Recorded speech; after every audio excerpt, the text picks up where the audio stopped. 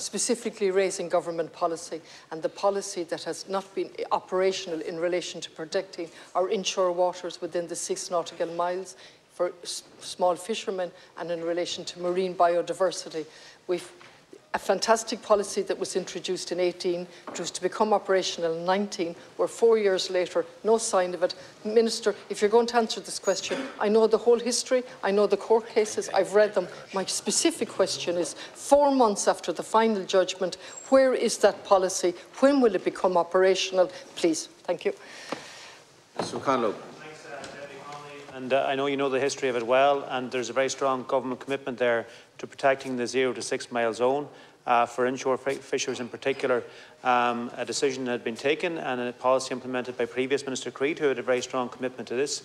Unfortunately, that was didn't hold. Yeah, so in terms of that, the court decided that on a technical matter, that had to be revisited. So that court decision was only received 3 or 4 months ago. Yep. We're now considering it, Deputy Connolly, and I plan to bring clarity to how we go forward, obviously, and as we've outlined on numerous occasions, it's my objective to continue to protect that 0 to 6 mile zone. So I hope in the next few weeks, Deputy Connolly, to be able to bring that clarity in relation to how we go forward. If we do, it will require doing that process all over again.